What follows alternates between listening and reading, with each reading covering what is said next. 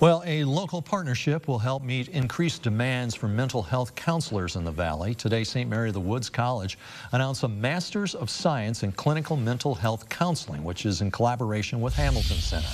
Hamilton Center also announced a gift of $175,000 to St. Mary of the Woods to help start that program. It's through Hamilton Center Foundation, Inc.